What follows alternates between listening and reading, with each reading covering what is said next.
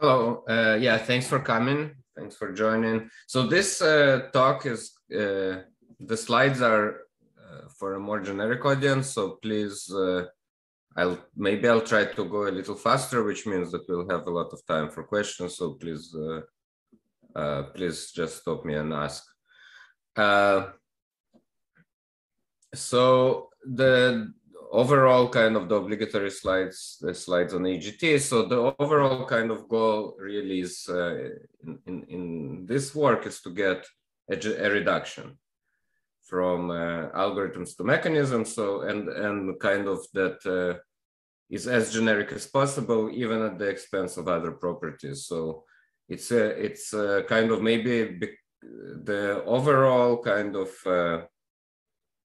starting point is being envious of my optimization friends who basically have this pipeline from convex to non-convex algorithms where they do this magic trick and design a better gradient descent heuristic that proves something about convex case and then get something that actually works well in non-convex for non-convex optimization. So wouldn't it be nice to have something like this for mechanism design?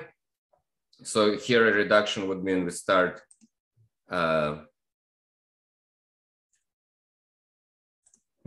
with an algorithm and turn it into a mechanism. So of course the difference, yeah, so a generic reduction would mean that it somehow, at least in some sense, makes it truthful, accounts for, so that agents actually report their types while preserving the good properties of the algorithm. So in terms of in the literature, what kinds of reductions exist? So in many cases, the best kind of mechanisms we have are actually non-reductions in the sense that the best mechanism doesn't look at all like the best algorithms we have. So you solve the same problem in a different way that kind of builds in incentives from the beginning. On the other end of the spectrum, you just make black box calls to the algorithm. Unfortunately, in many cases, this doesn't work. So or either doesn't work or you get approximation factors. We want to have our goal is to kind of, so we want no approximation factors. We want no significant slowdown. And the question is, what can we get? Or at least what can we hope to get, even if we cannot prove it. So another kind of, and the goal is to also extend to heuristics. So the white box or open box mechanism modifies the algorithm in some prescribed way to account for, hopefully to make it account for incentives. And the hope here is to extend to heuristics, because many algorithms themselves are not, so they exist in this annoying space where if you were to prove something about them, you wouldn't get nice results, but they actually work well in practice. So you're competing with trying to recover that performance.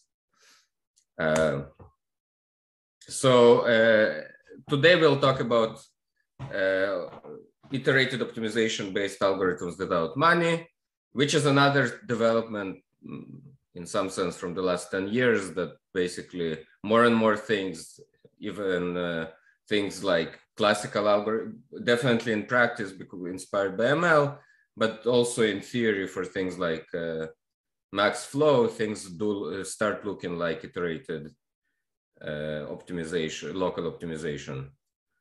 So actually there are fewer algorithms to worry about, which is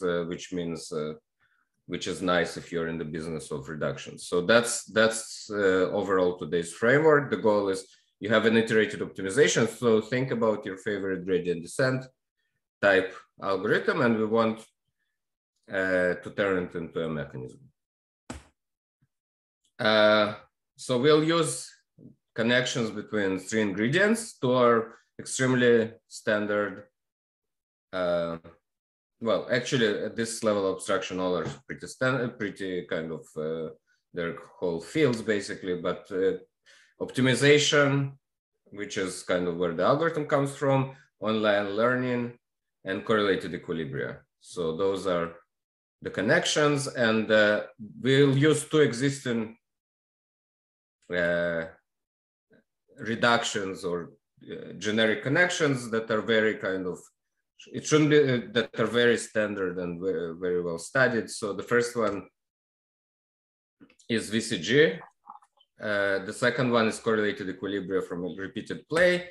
And the third ingredient is slightly less standard, is something called bandits with knapsacks, which is an extension of the banded online learning model. So I'll talk about it in slightly more detail because this is something that's more recent. Perhaps the theory has been developed only in the last 10 years or so. Okay, and I want to think about those as reductions between kind of back and forth between optimization and mechanisms or game theory. So the first reduction is, I mean, maybe that's not how people usually conceptualize it, but you can think about VCG as a reduction from perfect optimization to mechanisms with money, of course. So the VCG mechanism it can be summarized essentially in one sentence. You maximize total utility, charge each player their externality, rinse, repeat. So the externality is the loss of utility to other players due to having to accommodate preferences of player I. So formally, and we'll stick to those notations, each player, there is some outcome space X. Each player has a utility function Fi from X to, say, non-negative reals. The mechanism maximizes total utility and then charges each player the difference. So this is the externality. The first term is how happy could you make everyone else if you didn't need to worry about player I versus how happy everyone else is as is. So the standard example for this is if the goal is to allocate one indivisible item among n players, the outcome space in this case is who gets the item, the utility of player I, so they don't care. If I don't get it, I don't care what happens. So it's VI if I get it and 0 otherwise. And the VCG will give it to the highest value player and charge them second highest value because that's how happy everyone else would be if player I didn't want it. So that's VCG. I mean, problem solved, right? We can go home. Okay, so it does have important advantages. Reporting the true utility is a dominant strategy. So it's one of the stronger kind of guarantees in terms of truthfulness. It's kind of guaranteed to be optimal by definition. It's completely general, so we didn't need to know what the Fs are. There are important drawbacks, so it's kind of depends on the setting why exactly it's rare to actually see VCG as is used. So for us, remember, our goal is to develop mechanisms without money. So yeah, so it's so immediate that requiring money is a problem for us. You also need kind of a pretty sensitive to an explicit knowledge of utility. So if it's being discovered or something, it's very hard to. So if F is some complicated, if X is a very complicated space, basically where it's unrealistic to have. So say you only have a gradient oracle for the FIs, it's not. It gets tricky. Another actually important practical reason and also theoretical problem is that it fails under approximations.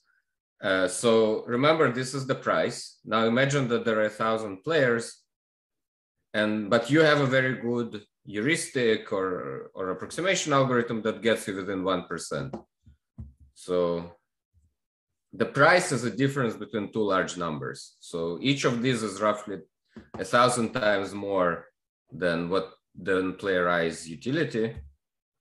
So if you subtract two very large numbers, you get a very noisy number. So just because two numbers are within, if you have two large numbers that are each correct within 1%, the difference might not be correct within 1.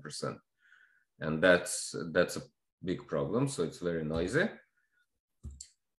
And so yes, but overall it has very nice properties. So a second kind of reduction in this space is from low regret learning to correlated equilibria. So in the context of strategic games, so there is the notion of Nash equilibria, which corresponds to so it's a distribution of actions such that no player benefits from deviating. An approximate an epsilon Nash, that means that you may benefit from deviating, but only a little bit.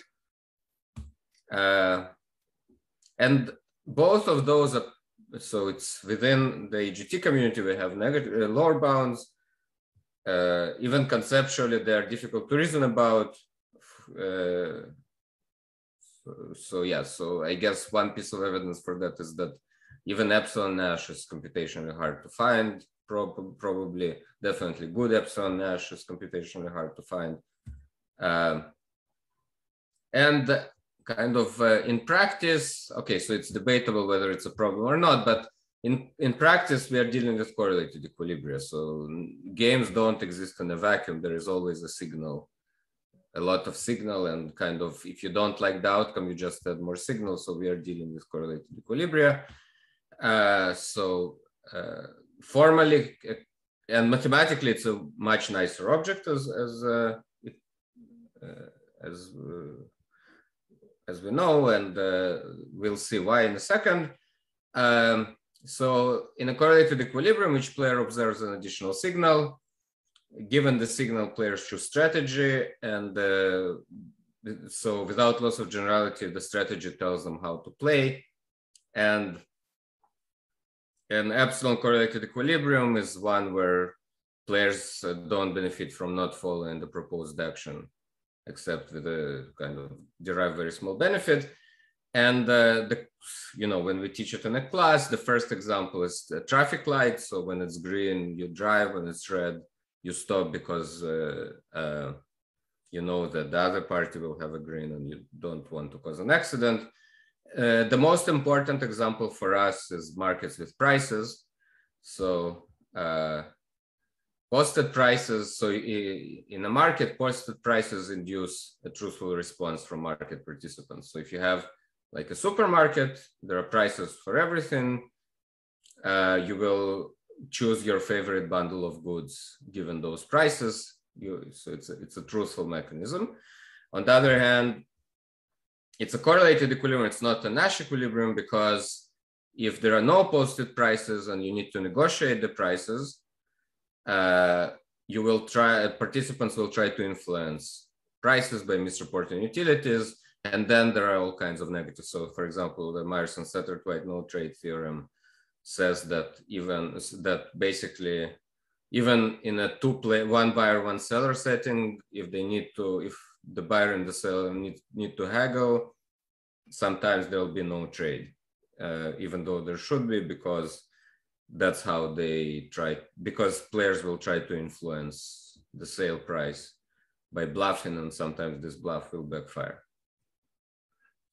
In large markets, this problem is less pronounced, but it's definitely, I would say that this is even a bigger score for correlated equilibria than the computational aspect, because it already occurs in places where there is no, it's literally means that in a Nash equilibrium, you can't solve one inequality. So is the buyer valuing this item more than the seller or not, without losing something constant? Another for algorithms, the most important connection is correlated equilibria are essentially online learning. So basically, if you run it's not completely true, but it's slightly oversimplifying, but you take a game, you train robots to play it using some low regret strategies, you get a correlated equilibrium. Formally, you need a stronger property called swap regret. But a negligible swap regret is something that's attainable using online learning. Also can be done directly using a linear program, which makes correlated equilibria tractable. So, which brings us to the online learning. So let's ignore incentives for a second. So this problem has, I mean, it's very well studied, and now kind of there is also an explosion of heuristics, which partly kind of, we got into this trying to capture the gap, the growing gap between theorems and heuristics for online learning and for optimization, which is kind of almost the same thing. So generally speaking, online learning is easy. Anything that's not obviously impossible for information theoretic reasons is usually attainable. So it's mostly good news.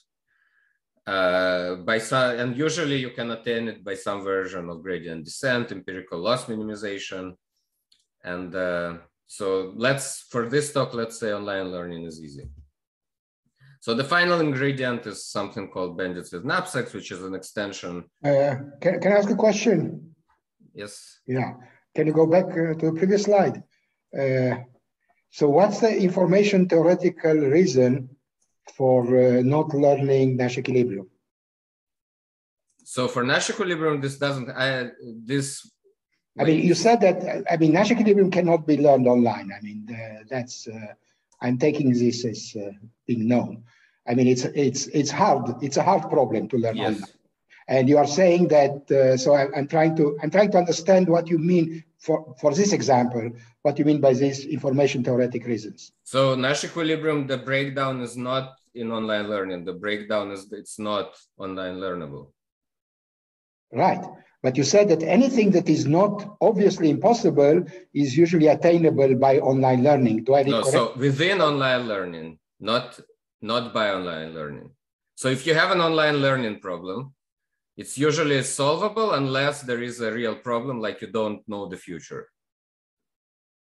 So that I'm saying that if you have a problem that is an online learning problem, it's usually solvable. I'm not saying that everything can be formulated. Sorry, okay, so I guess I misunderstood that. What do you mean solvable? What do you mean a solvable online problem, online learning problem? What I'm saying is, if you have an online learning problem, if you have a problem that's an online learning problem, so you're getting some data, you need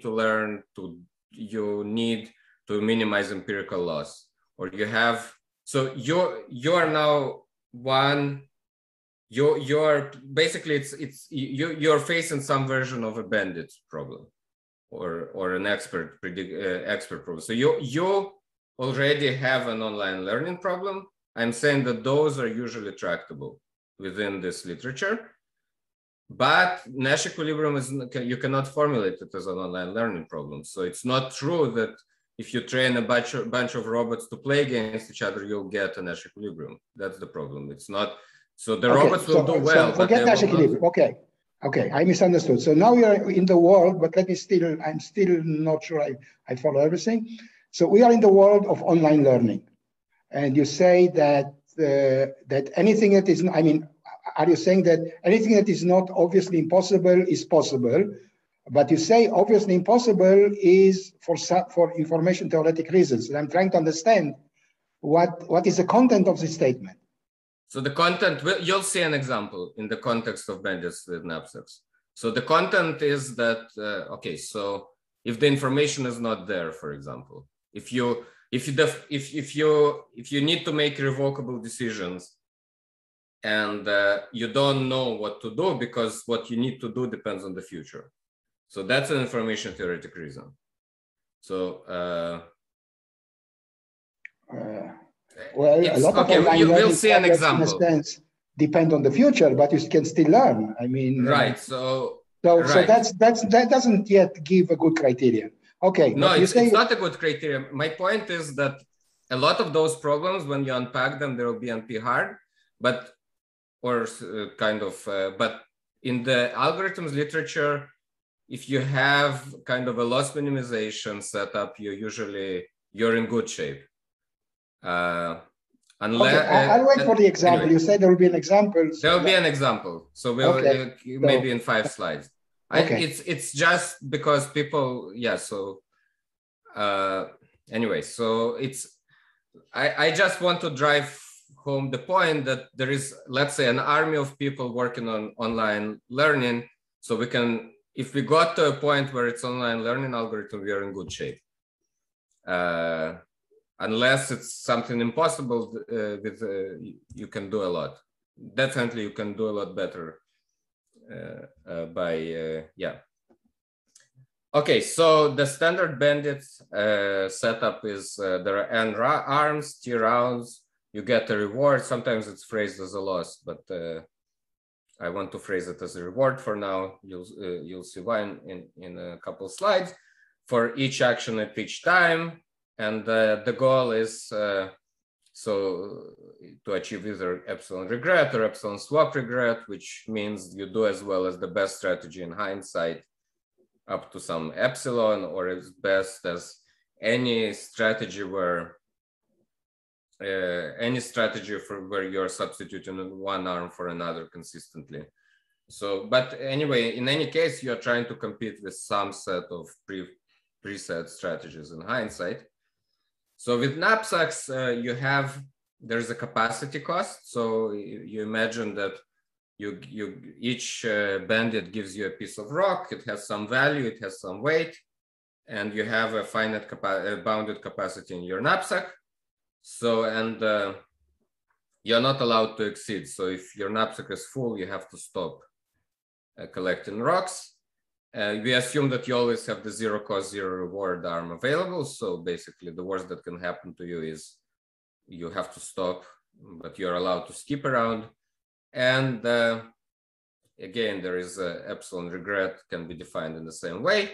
So here is an example of what I said for this very simple example of why you cannot solve bandits with knapsacks with negligible regret. For information theoretic reasons, so imagine there are two universes. You have a budget of T in one, and the cost of every piece of rock is 2. So you can afford to pick half the rewards. So in universe 1, in both universes, the first half you get reward 1 per rock. In one universe, then you get reward 0. In the second universe, you get reward 2. So in this case, constant fraction regret is unavoidable because you don't know what the future will look like. And it's different from standard bandits because decisions that you made in the past will limit you in the future. So either if you don't pull those arms, you'll not be able to collect rewards in the future. If you do pull those arms, sorry, so if you don't pull those arms, you'll regret it here because now you don't get any reward. If you do pull, you'll regret it here because now you can't collect higher rewards. So unfortunately, it's not, I wish it was, yeah, it would simplify life a lot if it was online learnable, but there is this problem. Actually, sorry, can I mean, it's unfair. I think it's an unfair comparison. I mean, you are trying to get small regret, but in a sense, I mean, let me say it this way. You are trying to get a small regret from T experiments where you are limited to T over 2 experiments. Well, I mean, of course, I mean, but that's not what you should compare to. You should compare to something that is also limited to T over 2 experiments. I mean, the cost should be limited also for the offline. Otherwise, I mean, this is not the cost is limited, but the offline knows what will happen. The offline knows whether it's 2 or 0, so it will decide. The offline knows that in S1 universe, it should pull the first arms, and in S2, it should pull the second arms. But the online until T over 2 doesn't learn what to do. And if I pull every even arm, every even period, you'll get regret. That's probably the best, or maybe 2-to-1 split, and you'll get regret 1.5 ratio or something like that. Okay. Okay, good. So that's what I meant by information theory. So yeah, it's still unfair, but it's kind of, but it is, so the hindsight one will be optimal. But it's actually a one parameter problem. So this is, of course, a simple scenario. I could give you a very complicated scenario. Still, there will be only a one parameter kind of problem. If with a hint of one real number, you could attain low regret, which is the target bank per buck. So all you need to know is how much dollars per gram should I accept for my knapsack. So if you knew this target, the best in hindsight R, I could replace the reward with reward minus R times cost and treat it as a standard online learning problem. So it's kind of important that it's a one parameter per instance problem. So we need to. That's like a Lagrange multiplier, right? This R. Yeah, yes, exactly. Okay. And that's the only thing that you cannot learn online, or at least I think in practice you could, but so at some point, yeah. Anyway, so my hope is that this problem doesn't happen in practice in many places. Okay, so just to recap, VCG converts optimization to mechanism, but needs money and very sensitive to errors. Online low regret leads to correlated equilibrium. Bandits with knapsacks up to one single global parameter per player are like standard bandits. So let's say we can use them. So now we put those ingredients together. So now suppose there is no money. Each player submits a utility function fi, and we give everyone B tokens. So those tokens are worthless, but they're allowed to spend at most B tokens, and they run VCG. So we maximize the sum and charge them in tokens. Okay, so suppose something magical happens and the VCG price for each player is exactly B. So everyone's externality is equalized. So the result is a correlated equilibrium. By truthfulness of VCG, each player cannot report a different FI and improve their outcome, because without breaking through the budget B, even though B, the budget is in tokens, it's still, the truthfulness of VCG still gives us this fact that the outcome is a correlated equilibrium. You cannot get anything better than your current outcome by reporting a different FI. So a natural next step is each player submits FI. We give everyone B tokens, and we scale utilities and try to achieve this state where everyone's externality is B. Sorry to interrupt. I mean, that was too fast. Can you go back? I mean, I'm trying to understand. Sorry. Why is this a correlated equilibrium? Okay, not a Nash equilibrium. Not a Nash equilibrium. Well, because I mean, of course, a Nash equilibrium is a correlated equilibrium, but your point is that you are going beyond Nash, right? That's the point you're trying to make. So this specifically,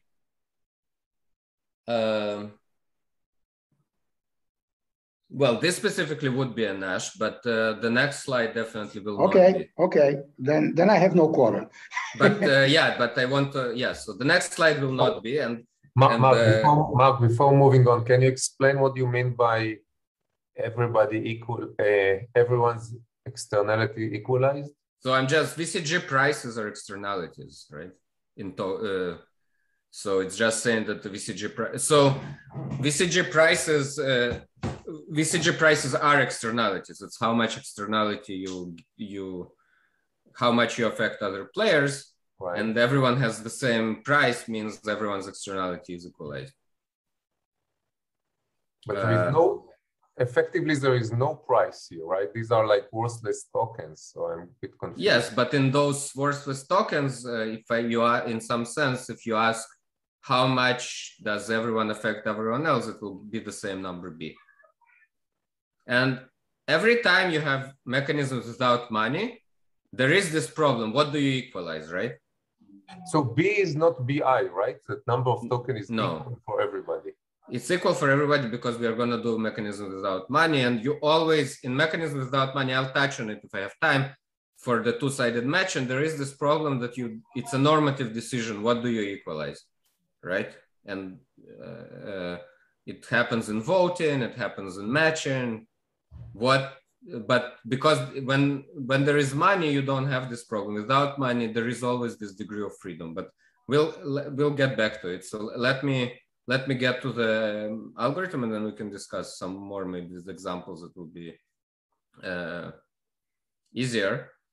Okay, so now we add scaling factors and try to achieve the same state. So suppose we found some lambda i's such that this is still true. So with those lambda i's, the externality of each player is equalized.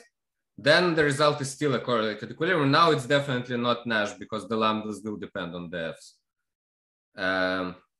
But it's still a correlated equilibrium for the same reason. If I fix a lambda and I fix a lambda I fix everyone else's f's, again, so you cannot, if your budget is B, you cannot get anything better with fi prime. Sorry. The fact that the lambdas depend on the f's by some rule or whatever, the rule is that that you get exactly, you equalize the VCG prices. So given a vector F1 up to Fn, you find lambda 1 up to lambda, if I understand correctly what you mean. Mm-hmm. If not, then you correct. I didn't say how I find it, but yes. Well, there is, and even unique or whatever, you are in a beautiful world where everything works for you. There are lambda 1 up to lambda n, depending on the vector F1 up to Fn, for which the VCG prices are equalized. Yes. Okay? Why is this still a correlated equilibrium? Correlated equilibrium has to do with information, private information or public information. So you made the lambdas, so the lambdas are public. Sorry? You make the lambdas public, you make all the f's public. Okay. So given your lambda, all the lambdas and all the f's, if you change your own f, you cannot, so we freeze the lambdas. So we are not going to change them because you changed your f. So in this world, okay. So for every vector of lambdas, there is a Nash equilibrium. I mean, of course, you can call this a correlated equilibrium. Essentially, you have different lambdas. For each one, you have a Nash equilibrium. So it's a collection of Nash equilibria. If the lambdas are chosen by a stochastic process, then it is a probabilistic mixture of Nash, which is correlated. But this is not a correlated equilibrium. What correlated equilibrium really means. I mean, it's some very formal way or something, but this does not capture. Unless I'm missing something. I mean, the important examples, anyway. So I wish it wasn't, but yeah. So then we would have solved voting and other things. But yeah, it is because you might affect. Basically, one way to think about it. Anyway. One way to think about it is kind of everyone submits preferences and you create market clearing prices or something. And definitely you can affect those prices. And once you take this into account, everything collapses in terms of incentives. But given the prices, everything is truthful. So I still don't see anything that goes beyond Nash here. I'm sorry, but... Okay, I would be, it's in my favor, but I wish. Okay. But anyway, so okay, now going back to algorithms, we can learn those scaling factors, and that's our kind of the main algorithm and mechanism we propose is basically an adaptive pricing mechanism where we have an iterated optimization loop for now we're using online learning to learn lambda ITs plus a regularizer. I mean, we are tying it back to optimization. So there is some regularizer that will hopefully that will make it algorithmically nicer, but only cause diminishing pain.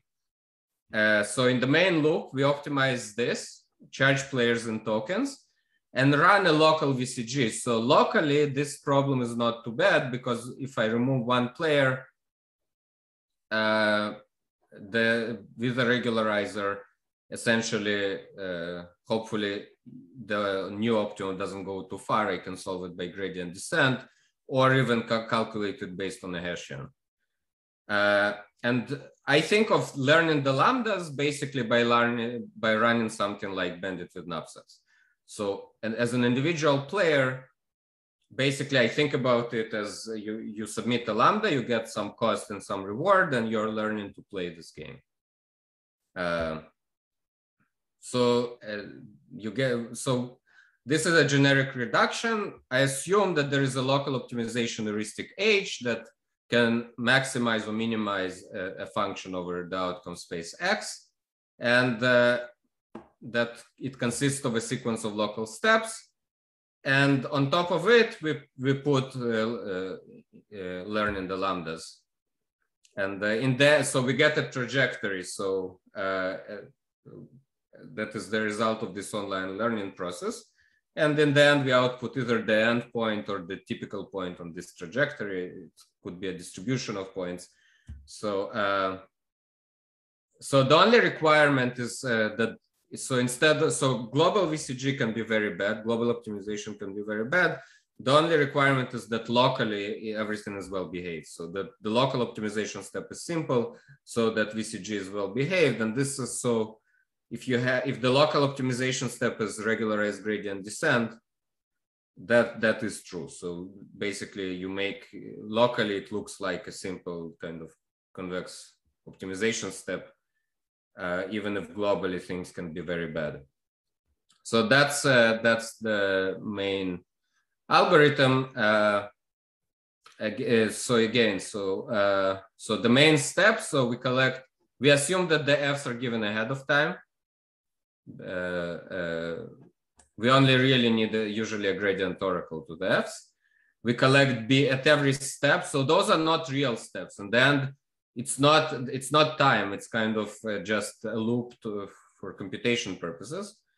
We collect bids from the players. So we select some regularizer.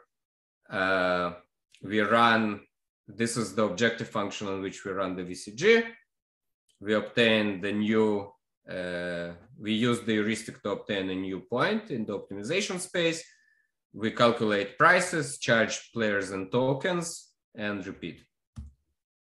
And for players, we suggest that they run bandits, report FI truthfully, and run bandits with knapsacks to learn the lambda, to learn to play the lambda. So it's, I think, okay, so in general, we cannot prove that this converges, and there are good reasons for this, but it actually, on the flip side, I think whenever H is reasonable, this should converge, or at least with the same amount of tricks that goes into online optimization, we should be able to. So it seems like it could work anywhere the current online optimization magic works. We'll get some formal results though, that kind of on the theory side of things. I don't have, we have some experimental results with voting, with social choice, but I don't have a lot of empirical data to kind of on the more open-ended tasks, like, I don't know, ad serving or something. But so let's get back to the theory. So the main equilibrium result, if this algorithm converges to a solution where each player has low regret, then you get a correlated equilibrium from equal endowments, which means that, yeah, so no player benefits from misreporting. So for example, what happens if you run it? So you're trying to allocate one indivisible good to two players. So the game is repeated second price auction. And what will happen is basically at every point you submit a bid and tokens. And if you win, you pay this many tokens. And the players, the dynamics should converge to a place where both fluctuate around 2. And each player wins about half the rounds and pays 2 for every round that the player wins. There is also an infinitesimal version that seems to be useful because it gives you some kind of prices in the abstract space X. So yeah, so if we assume that this FT is differentiable and that the difference between XT and XTI is small, we can charge something that's based on the gradient and the Hessian. And you can see that the cost is quadratic because doubling the gradient quadruples the value of the function at the point. So if I have a convex a quadratic function, if I double the gradient, the value of the function quadruples at the place where that gradient, that's the gradient of the function. So you get a quadratic pricing mechanism locally. So let me. Sorry, I'm sorry. Maybe I'm the only one who doesn't understand, but I don't. Now, you had a simple example 2 slides ago. Are you willing to, yes, are you willing to spend some time explaining it? I mean, maybe I'm taking you off track and so on, but I must say that I'm completely lost.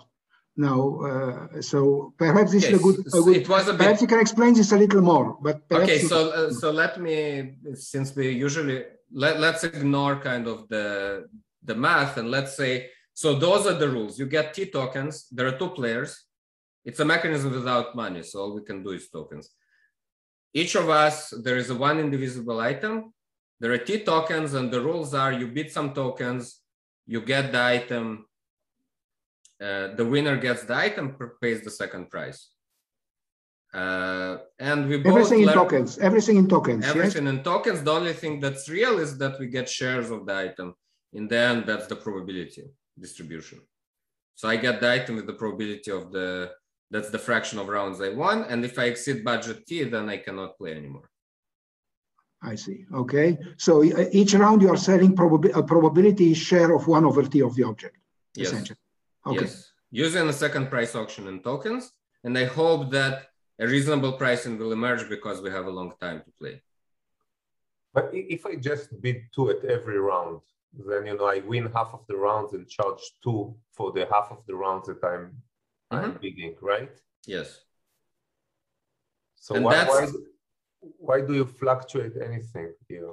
I mean, yeah, it's kind of, okay, so let's, because I don't want equalities, so you'll see kind of, it will fluctuate around 2 if you were to write some kind of gradient update, right? But, okay, but is the claim here is that this will always happen in every correlated equilibrium, or there exists a correlated equilibrium? Okay, so I understand. I'm not, here it's an example, I'm not claiming anything. I'll have a theorem about this specific scenario in a few slides. Okay. Here it's just to get an intuition. The goal is to, okay, so we can prove something. The typical theorem here is of the form, if it converges, then good things happen. And the hope is that the convergence part will be handled by the same people who currently can do kind of great things with gradient descent. So I really, the goal is to do as well as existing the whole kind of array of heuristics that exist there to be able to use them for mechanisms. So I deliberately don't want to put more, to prove more things that would then fail. Incidentally, if you learn from the game theoretic literature, convergence is immaterial. What you know, it doesn't matter if it converges or not. You know that after enough time, you are close to some correlated equilibrium, which may change from period to period. But you are in an epsilon neighborhood of the set of correlated equilibria. So convergence is immaterial. Now, I don't know if that will help in your case. In my case, it's again, there is this problem of one parameter that it's almost true. The problem is that, if bandits with knapsacks could be learned, then this would be completely true. As is, it should, I think it's much more true in practice than in theory. But let's see some theorems. Actually, so let's see some applications, and then we'll get one new theorem that about one-sided allocation. So in voting, actually, so here, so one application that we can hope for is for cardinal voting. So we can, the desired properties are truthfulness, efficiency. There are a lot of impossibility results that unfortunately extend even to this case. Cardinal voting, so most voting is ordinal. Typically you rank candidates, but in some cases, ordinal voting is inherently inefficient. So kind of many schemes in a simple example like this would produce a winner take all, even though D should be kind of the winning candidate. But for example, in some elimination, maybe D will win, but if in a runoff, one of those three candidates wins. So here the outcome space is the simplex, is distributions over the alternatives. And you can run this algorithm with various regularizers, and what you get is quadratic prices. You get an outcome with quadratic prices to influence the outcome, which is kind of similar to quadratic voting. It can have multiple equilibria, and I think it's a real problem. So you get the problems that you had with kind of all those impossibility results extend to this model, but at least locally you get truthful voting. So what you get is, so this is a dynamics of, we fix a point, we let everyone vote with the same budget, where would the vote go? And once you have an equilibrium, which is guaranteed to exist by fixed point results, basically you have a price. So this ellipse, so there is a regularizer that keeps you away from the boundary. You get some ellipse that this is where each player gets to pick their favorite direction on this ellipse. And when you add up all the votes, you get a gradient of the regularizer.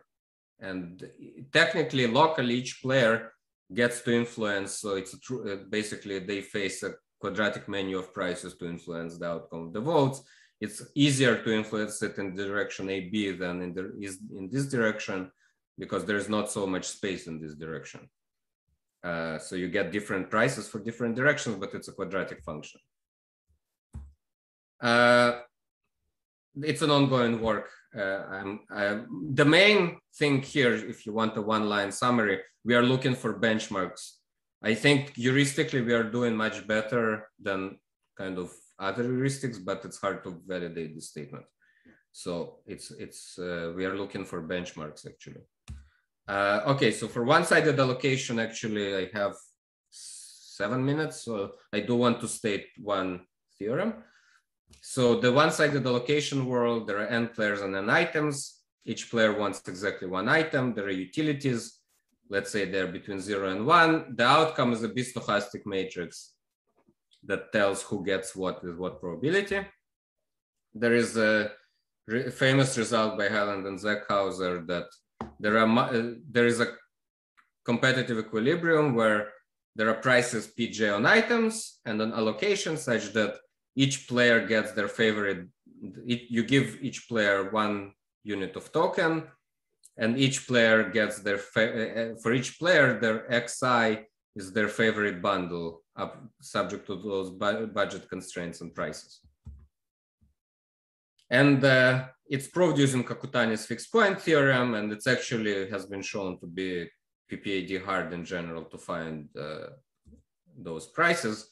So this, so actually I wanted to see what you get by just plugging this problem into this framework. And I thought I would just recover this Hyland-Zeckhauser theorem, but it actually gives a refinement of it.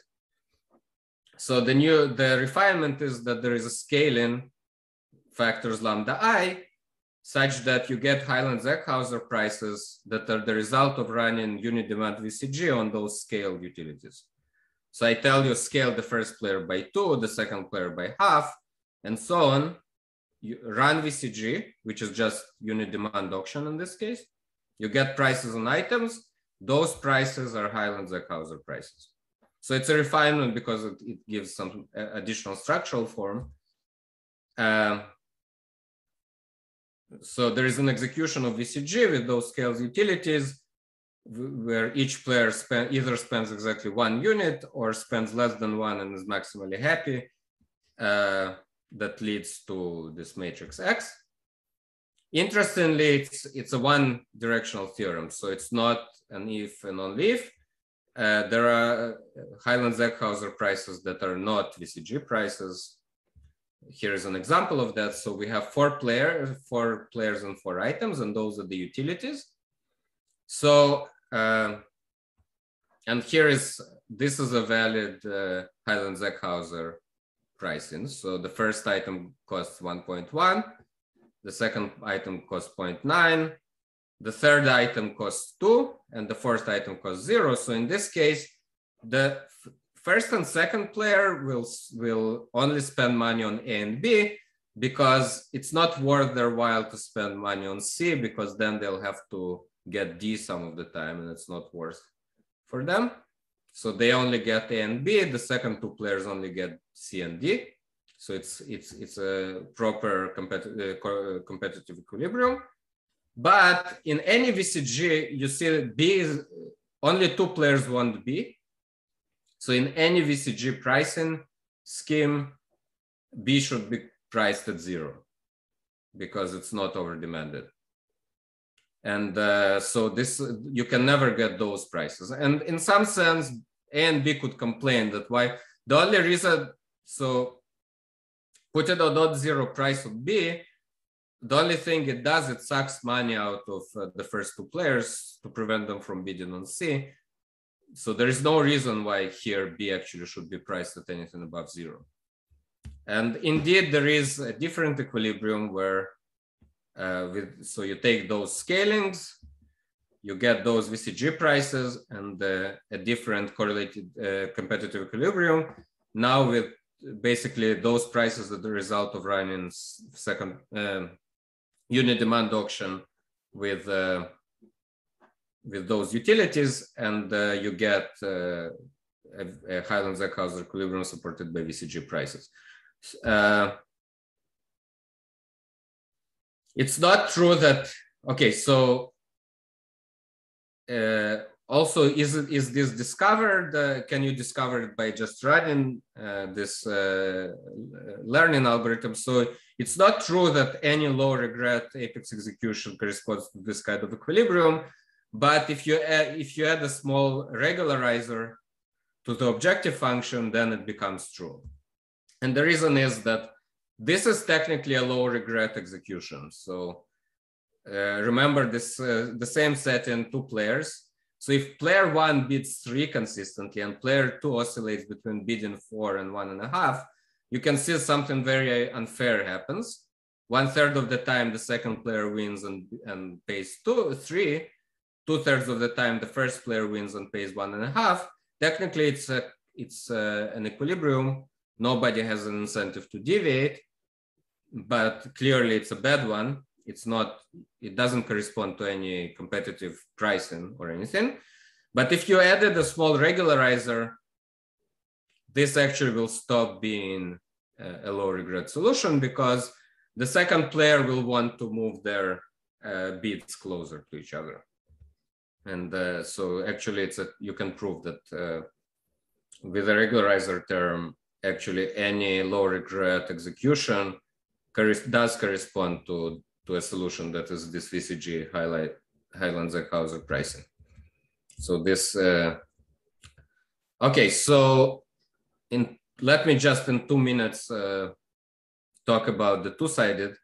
So in two-sided, so this, I must say,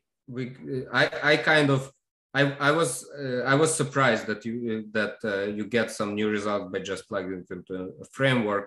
I thought I would just recover Highland-Zeckhauser, so it was interesting that it's not exactly what happens. For two-sided matching, it's even more interesting. So again, so two-sided matching without money, most results are about ordinal settings and about stability, in part because it's hard to reason about cardinal settings.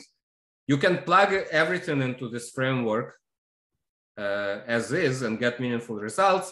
There is already a very simple, and just food for thought, a simple normative question there. So here is a very simple scenario, simple as it gets for matching.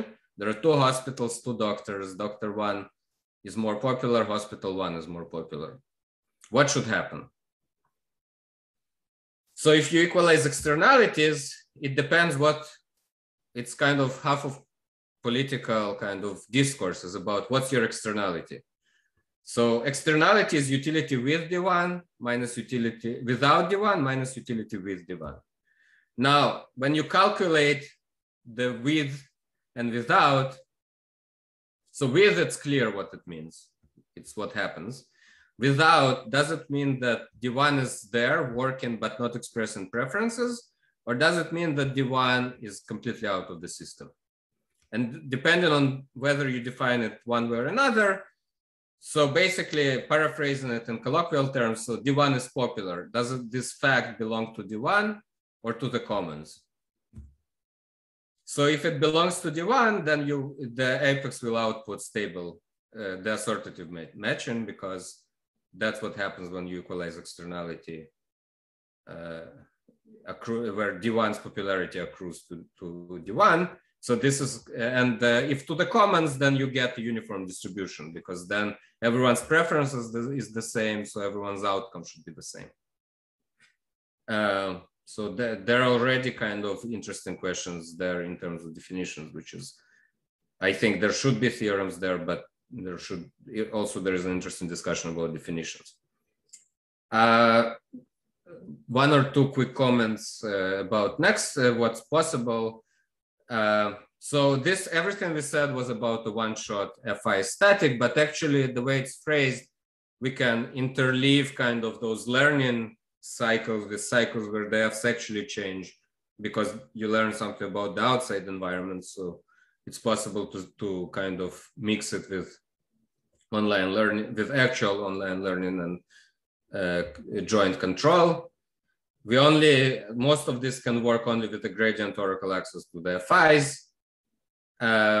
So my kind of dream in terms of applications is to have a cookbook. This looks like something that you can put on top of many more algorithms as a black box. Another ML theory question is kind of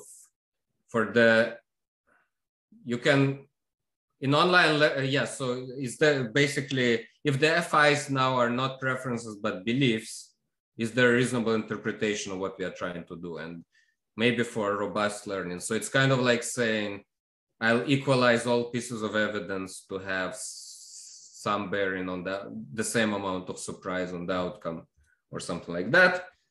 And on the optimization level, so in correlated equilibrium, we know that you can online learn correlated Nash, but you also can write a linear program. In which cases can we replace the main loop with direct optimization? So then there are also questions about in the mechanism design space, but maybe those I can take offline. Thank you.